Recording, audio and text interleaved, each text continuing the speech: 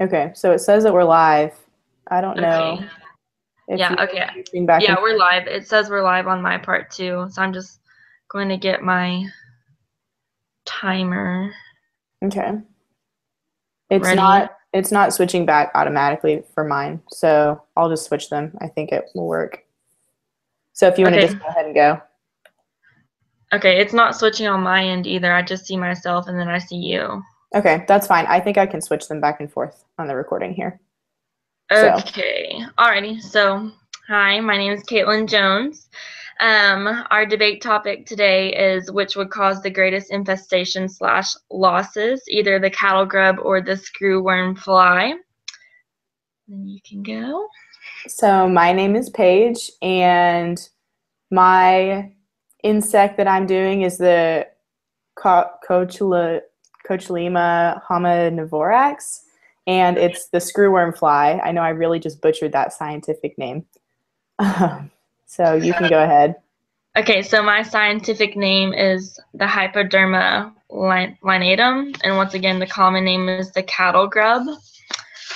So I'm going to go ahead and start the opening statement. So I'm going to start my timer for 2 minutes.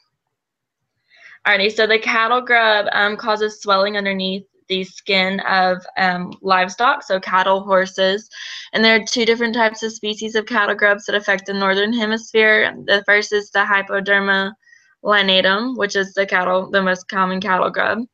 And then the second is the Hypoderma bovis cattle grub. The adult cattle grubs are also referred to as warble flies. So as an adult, they start they're flies and they're hairy, which is they don't have any functional mouth parts, and they reproduce solely on energy deprived from stored reserves. The eggs are fixed to the hairs of the host, and then the larvae hatch 4 to 7 days, and then they crawl down into the hair, which they then penetrate into the skin, which causes a large amount of irritation. The pupa, in the spring, they mature and they end up falling on the ground and they penetrate into the soil. The behavior, let's see, how much time do I have? The eggs are found on most of the animals' like cow legs, or underneath the stomachs, or back on their backs, as to which then like they create a big hole, and they're actually pretty thick, and they just warble themselves down into the skin of the cattle. Let's see what else. I think that they're most dangerous to livestock because they cause a considerable amount of damage to their skin, which then causes decrease economically with cowhide meat, because the warble or the cattle grubs make them sick and they don't want to eat or produce a lot of milk, which then produces the amount of meat and the amount of money that the farmers and cattle ranches can make. Let's see, and that's my timer, so I'll let you go. Okay. I'm hoping that me clicking is making the video go back and forth because it's not switching automatically. So I'm going to start my timer. Okay, so I'm Paige again, and I'm doing the screwworm fly. And so the screwworm flies are parasitic flies, and basically they go and any animal that's been wounded, whether it's like scraped its leg on like a barbed wire fence or any like open wound in the flesh, the screwworm flies go and lay their eggs in the flesh, in the wound, and the larvae actually feed on that flesh until they are ready to turn into pupae and hatch. And so it can be very like damaging to any type of livestock and animal. It's mostly happens to warm-blooded animals, but it's so mostly cattle, but it doesn't like limit to like things like domestic pets. The life history is the egg is laid in the wound, the eggs hatch, and then they feed on the wound for a while, and they're larvae for about a week, and then they turn into pupae, and they morph into the fly, and they emerge as an adult, and their lifespan is about 3 weeks total, and then they can begin egg laying again at 6 days into their adult life. their behavior is they feed on the open wounds, obviously, of the warm-blooded animals, and then they turn into pupae by when the larvae feel that it's time to morph. Basically, they drop into and burrow into the soil and enter the pupal stage, and that lasts about a week again. And then adult flies emerge from the soil, and then they live their adult life out. They're extremely harmful to livestock, and basically because they eat at the open flesh, they cause a lot of infection, which can taint the meat of like animals that are sent to be for slaughterhouses for food, and then like cows and everything. They can harm like the hide and make them very sick from the infections that can come from all the germs that they carry. And it's just unique because they are like live a life of that depends on other warm-blooded animals, and that's kind of a unique characteristic to them. And that's my 2 minutes. Okay, so alrighty. So we're going to start the first rebuttal. And so my first question is, what is the treatment process for animals that are infested with the screwworm flies? So you'll have 1 minute. Okay. Starting my minute right now. So the treatment process is basically the larvae have to be removed by hand. You have to use tweezers, and you have to go in the wound of the animal and find them and pick them all out and like dispose of them and make sure they're killed.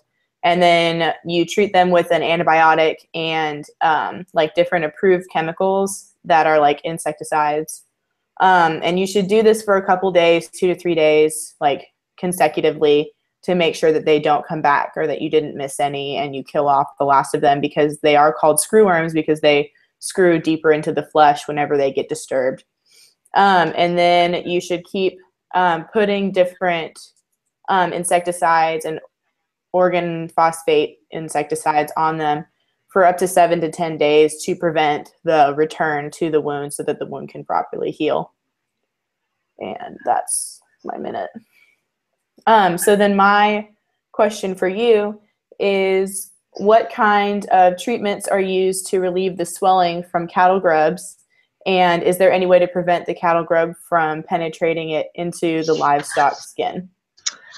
Okay, so the only way that like I know to reduce the swelling is you can actually take the larvae when they're adults. It's better if they're bigger, and they can be squeezed out of the warble swelling. So like that hole that they buried themselves into, I didn't start my timer, sorry. Okay. They can actually be squeezed out of there. So the only way that I know of to prevent the cattle grubs from occurring, they can actually be vaccinated. And the vaccination are used to help with the infestation of the cattle grub. Let's see. You also asked, is there any way to prevent the cattle grub from swelling, right? Is that what you asked? Yeah. Okay. There's no way to help prevent the cattle grub like from swelling, like, because that's what it's meant to do. Like once they bury themselves into the skin, it causes that irritation and almost makes like a bubble type thing on their back or wherever it's located. But anyways, I just think they're dangerous. Yeah. Okay, sorry. That's my minute. My next question for you is, what has made screwworm flies so difficult to eradicate? Okay. Let me start my timer. Okay, so basically screwworm flies are like a global issue. I found that they really like tropical and subtropical regions, which makes sense because they feed on warm-blooded animals, so they're attracted to the heat. And it's hard because a female screwworm fly can lay up to like 3,000 eggs in her lifetime, and an average lifetime for these things is about 3 weeks. So that's a lot. So it's just hard to get really a handle on all of the numbers of them. And then it's hard because whenever the eggs are like laid and the larvae basically like hatch, if they're disturbed at all, they're obviously called screwworms because they screw deeper and deeper into the flesh. So it's hard to really like know if you got all of them because you don't know how many were there initially in the first place. And so that can be like, it can still, you think that you have them all, and then the animal still has issues later on.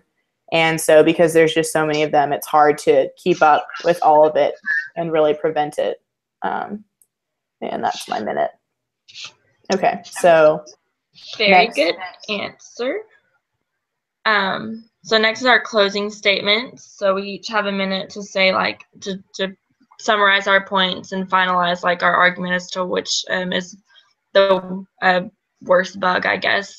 So I'll go first. I'm gonna start my minutes. Okay. Okay. So, like I said, they're very dangerous to not only just cattle, but they have also affect our economy. Like, we need meat, we need milk. If those cattle grubs infest into the cattle, they actually make them sick. They don't want to eat, and they don't want to graze on grass or anything like that. They become very ill.